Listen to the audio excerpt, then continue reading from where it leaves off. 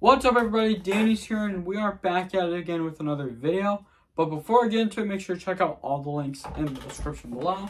And now so far we've seen PlayStation saying that it's not compatible with the Nintendo Switch because it doesn't have the detachable Joy-Con controllers like what we've seen before, like the Nintendo Switch. Like, is Sony copying Nintendo?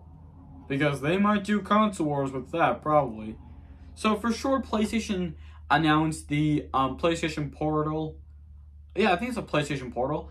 And they revealed its answer to the Wii U and the Nintendo Switch, of course. Because FYI, I bet the PlayStation Portal is just like the Wii U and the Switch. I'm sorry about that. But now we've seen, Nintendo seeing Sony this news on Twitter. Because all as I can tell, Nintendo might compare the Switch and the PlayStation Portal and the Wii U to see how compatible how compared it is, to see which has like the bigger screen, because the Wii U and the PlayStation Portal are just like the Nintendo Switch Lite. But let's just test out the Switch. The Switch is like becoming like I'm often knowing why they just detach Joy-Cons.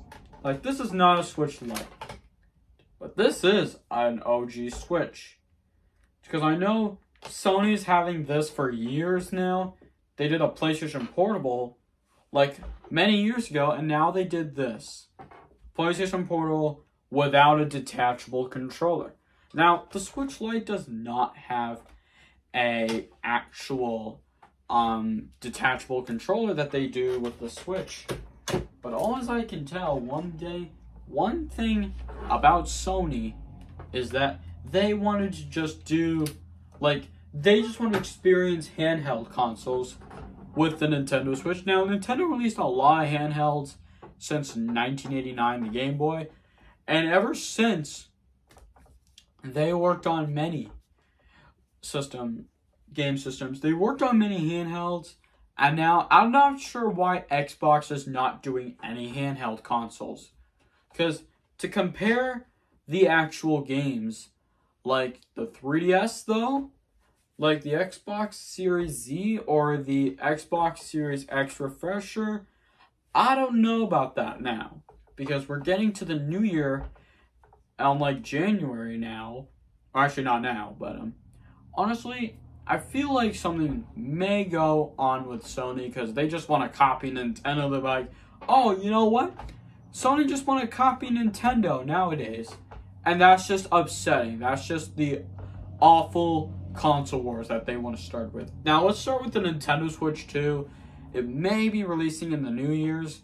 But now, PlayStation Portal, I'm not sure when it'll be releasing. Hopefully this year or next year. Because any day now, Sony might be able, the Switch 2 might be able to come out first, and then the PlayStation, and then the PlayStation Portal, because PlayStation has released only two PlayStation handheld consoles, the Portable and the Portal. Well, not the game Portal 2, because what on earth are you thinking? I'm just joking. Honestly though, I think we're getting into the interactive, to be honest with you guys, not ever since Nintendo doesn't want PlayStation to copy Nintendo, they just don't want to do it. They just want to reveal its answer to the Wii U and the Switch. How they would just want to compare the gameplay and then review it to see if it's worth it or not, though. That's the actual point of comparing handhelds. Now, the PlayStation Portal is still $200, and the Switch Lite is $200, as you can tell.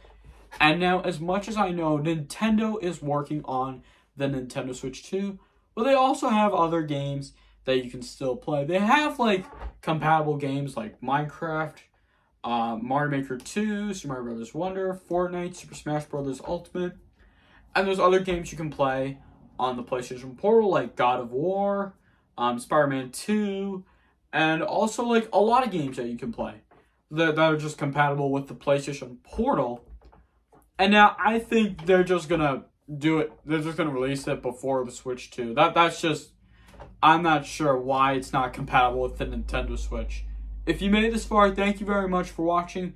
And maybe if they see this video and they see how many people want to know if it's compatible to the Nintendo Switch, they will review it on a video. So make sure you guys hit that like button if you enjoyed the video, leave a comment, subscribe if you're new, and I'll talk to you all next time.